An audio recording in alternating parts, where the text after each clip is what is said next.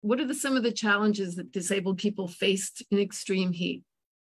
These are just a couple, and they're shared with the populations that have been spoken about earlier. Safe, accessible housing with air conditioning.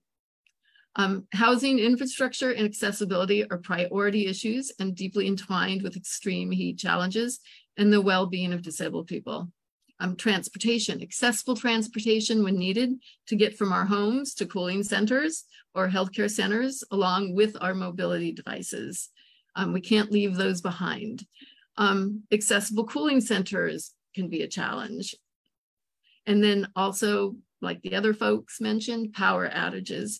So for people with disabilities, electricity and power supply are critical, and especially in times of extreme heat and wildfires and other natural disasters, because many of us are dependent on medical devices and air conditioning that need power for us to stay well and alive.